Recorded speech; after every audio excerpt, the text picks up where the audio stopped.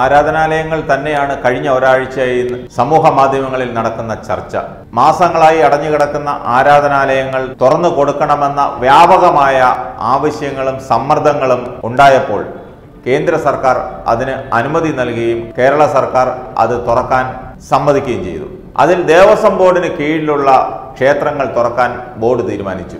ക്രൈസ്തവ ദേവാലയങ്ങൾ തുറക്കണോ വേണ്ടായോ എന്ന് വ്യത്യസ്ത അഭിപ്രായങ്ങളാണ് ഇന്ന് വരെ ഉണ്ടായത്.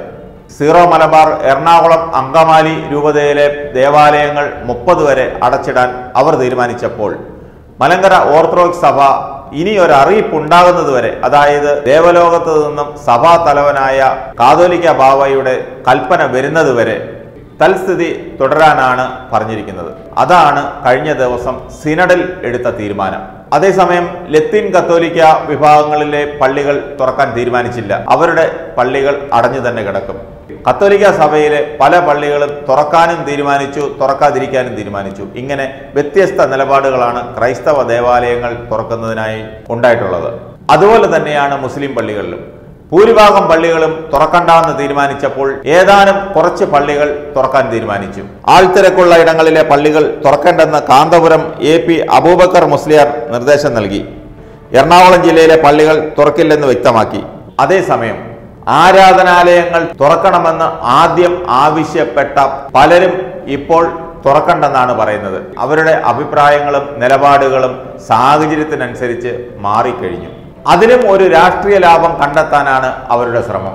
ആരാധനാലയങ്ങൾ നിയന്ത്രണ വിധേയമായി തുറക്കുമെന്ന് പറഞ്ഞപ്പോൾ പരിഭ്രാന്തരാകുന്ന ആളുകളോട് ഒരു ചോദ്യം മാത്രം ചോദിക്കട്ടെ.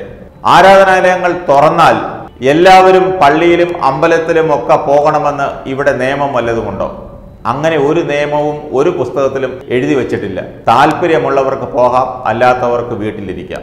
ലോക്ക്ഡൌൺ ആണെന്ന് പറഞ്ഞ് വീട്ടിൽ ബെഡ്റൂമിനുള്ളിൽ കുറ്റിയിട്ട് ജീവിക്കുന്ന ആരും ഇപ്പോഴില്ല. പള്ളികൾ അടച്ചിട്ട രാജ്യങ്ങളിലൊക്കെ ഭാഗികമായി തുറന്നു.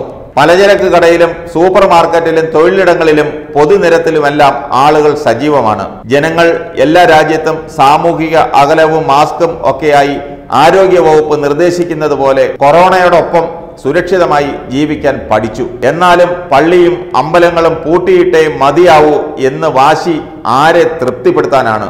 സുരക്ഷാ മുൻകരുതലുകൾ വീഴ്ച വരുത്തുന്നവരുടെ കാര്യത്തിൽ ഇവിടെ ഒരു നിയമമുണ്ട്. ആ നിയമം പ്രയോഗിക്കാം. അത് പള്ളിയിലായാലും അമ്പലങ്ങളിലായാലും പൊതുനിരത്തിലായാലും സൂപ്പർ മാർക്കറ്റിലായാലും ഒരുപോലെ പ്രയോഗിക്കാവുന്ന അല്ലെങ്കിൽ ഒരുപോലെ നടപടിയെടുക്കാവുന്ന നിയമമാണ് നമ്മുടെ രാജ്യത്തുള്ളത്. മറ്റുള്ള സ്ഥലങ്ങളിലെല്ലാം, അതായത് ആരാധനാലയങ്ങൾ ഒഴിച്ചുള്ളിടത്ത് നിയമം പാലിക്കാമെങ്കിൽ ആരാധനാലയങ്ങളിലും നിയമം പാലിക്കേണ്ടത് അത്യാവശ്യമാണ്. നിയമം പാലിക്കുക തന്നെ ചെയ്യും, പാലിച്ചേ മതിയാവും. മാസ്ക് ഇല്ലാത്തവർക്ക് പ്രവേശനം നിഷേധിക്കാം. നിശ്ചിത ആളുകളിൽ അധികം ഉള്ളവർക്ക് പ്രവേശനം ഷോപ്പിംഗ് മാളുകളിൽ നിയന്ത്രിക്കാൻ കഴിയുമെങ്കിൽ പള്ളിയിലും അമ്പലങ്ങളിലും അങ്ങനെ നിയന്ത്രിക്കാം. ആവശ്യമെങ്കിൽ പോലീസ് സഹായവും തേടാം. ഇത്രയും കാലം പള്ളിയും അമ്പലങ്ങളും അടച്ചിട്ടിട്ട് ആരും മതവികാരം മൂത്ത് പള്ളിയും അമ്പലങ്ങളും തള്ളിത്തുറന്ന് പ്രശ്നം ഉണ്ടാക്കിയിട്ടില്ലെങ്കിൽ ഇവ ഭാഗികമായി തുറന്നാൽ വൈകി എത്തിയതിനാൽ പ്രവേശനം കിട്ടാത്തതിന്റെ പേരിൽ ആരും ഒരു പ്രശ്നവും ഉണ്ടാക്കാൻ പോകുന്നില്ല. ഇനി അഥവാ പ്രശ്നം ഉണ്ടാക്കും എന്ന വാദത്തിന് സമ്മതിച്ചാൽ തന്നെ നേരിടാൻ ഇവിടെ നിയമവും നിയമപാലകരുമുണ്ട്.